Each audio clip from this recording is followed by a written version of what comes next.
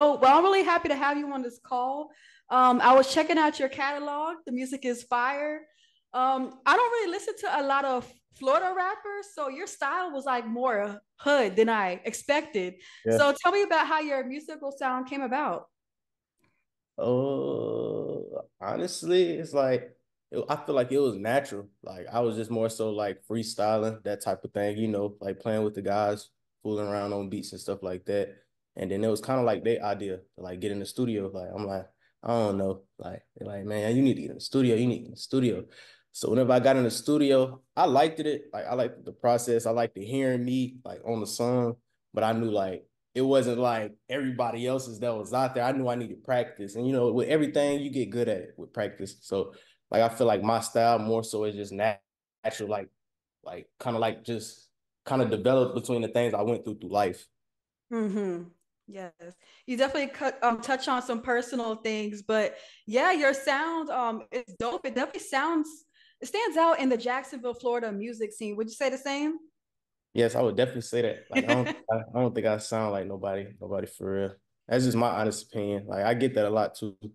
Yeah, that's dope. I'm glad I even noticed that. So you're living in Atlanta now? Yes, I just moved down here a couple months ago. I feel Ooh, like I definitely congratulations. should have been moved down here because it's definitely a lot more opportunities for me. Right. Yeah, tell me about it like so far. Like what's the difference? Uh, well, in Jacksonville, I just feel like it was just like kind of like, I mean, you got.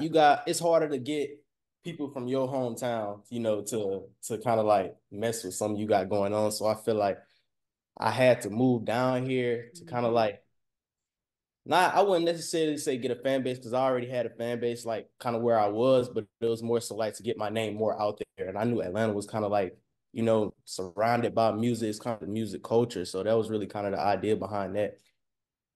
Yes, I know, like, especially you doing performances, that's the first thing, so they're gonna look at your hair and be like, wait, you from Florida. Oh Do yeah, you feel like all they've the been time. accepting you?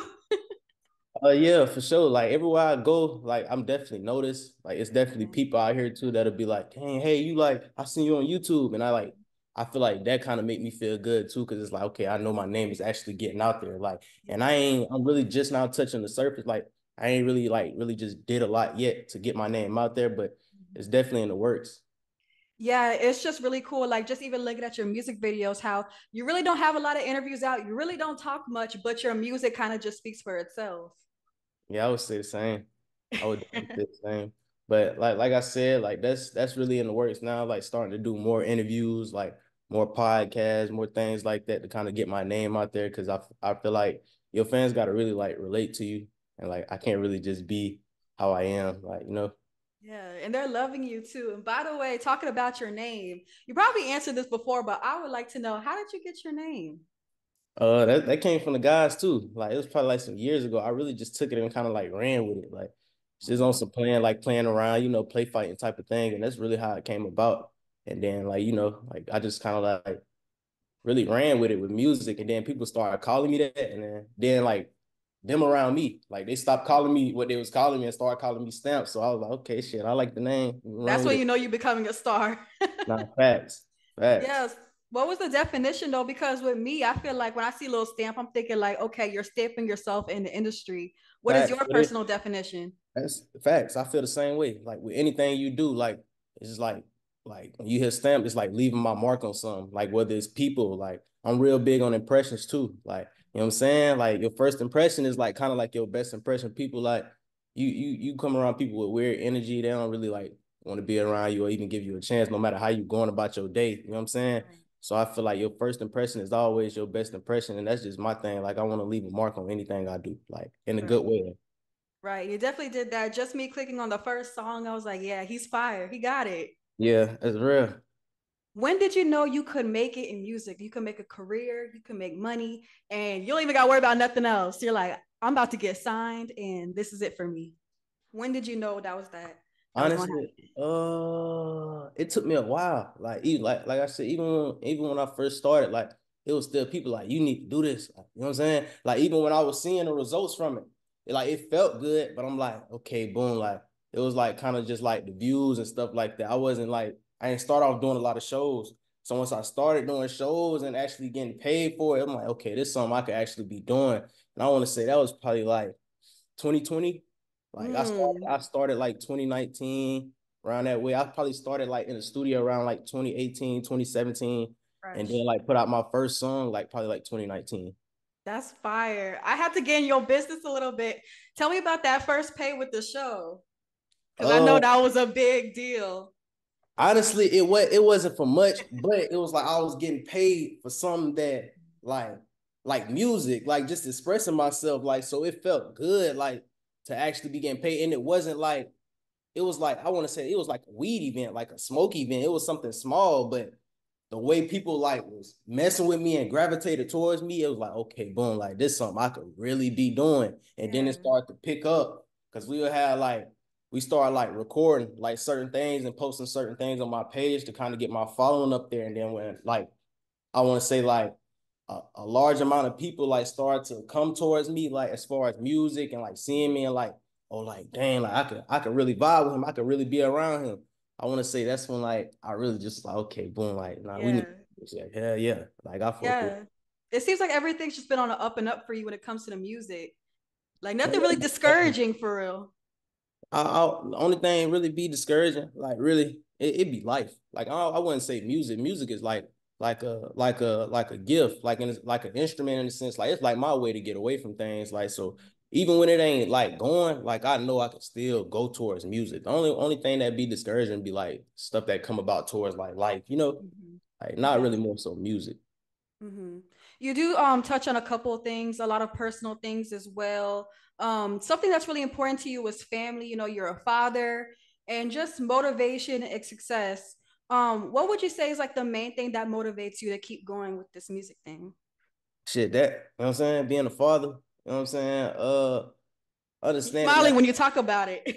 Yeah, I don't really be talking about it like that, so it's good that I'm, you know what I'm saying, that you answer these questions. But I would say being a father, knowing that I have, you know what I'm saying, little ones like my legacy depending Mm-hmm. on me.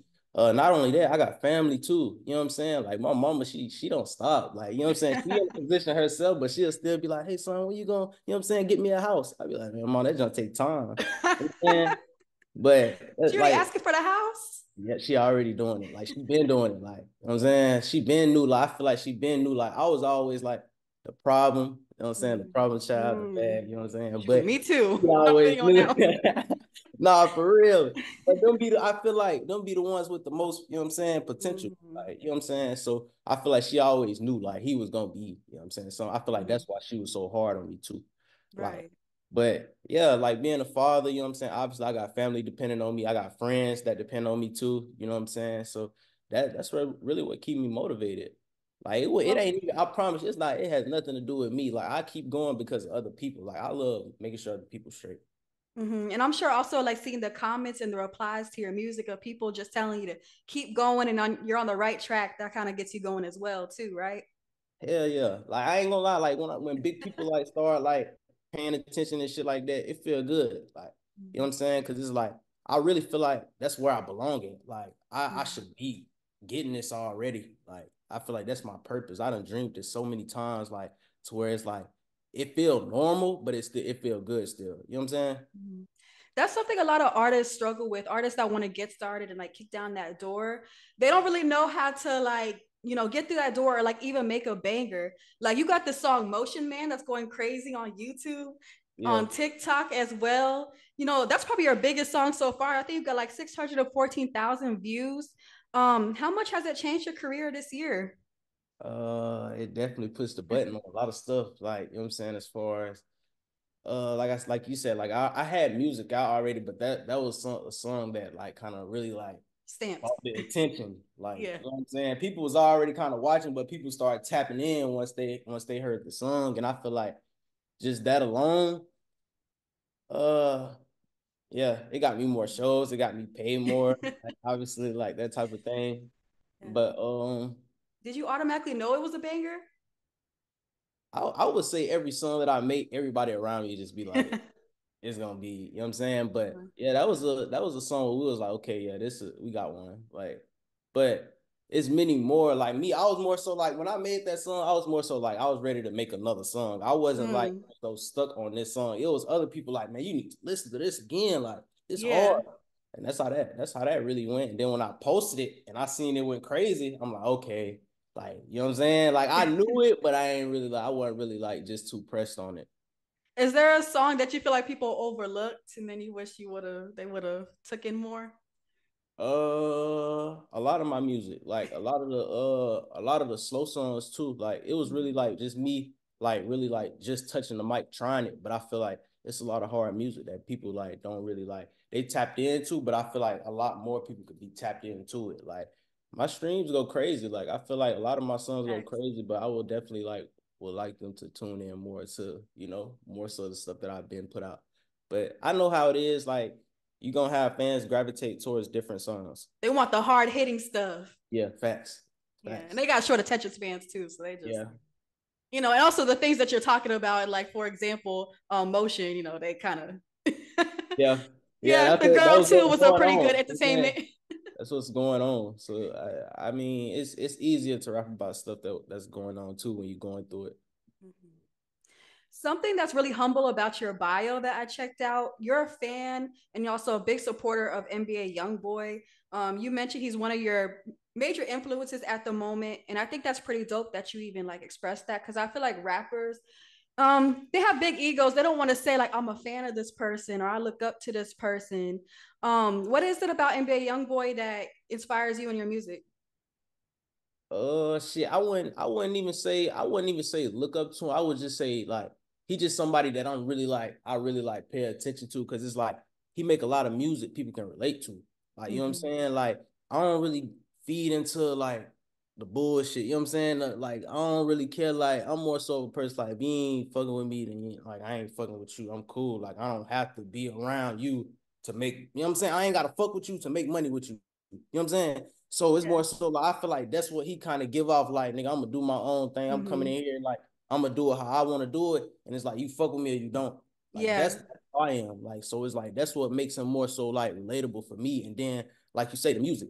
Like the music speak for itself. Like when you make good music, quality music, it's hard not to have a fan. You know what I'm saying? Of your music, at least. You know what I'm saying? You ain't gotta be a fan of the person, but even if you're a fan of the music, there's nothing wrong with it.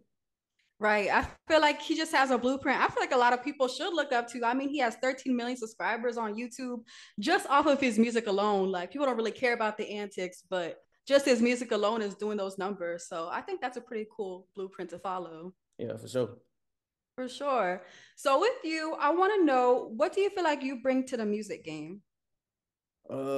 Shit, I would say like just a different type of style, like you know what I'm saying, a different artist to listen to. Like it's so much music put out here daily, but it ain't a lot of like good quality music, like you know what I'm saying, that you gonna play. Like like back in the days, it used to be a lot of music like you can play, like you know what I'm saying. A lot of music now you can play it a few times, you got to turn it off. But I want music that you can like play and keep listening to and be like, okay, like Mhm. I want to really hear what he's saying, like.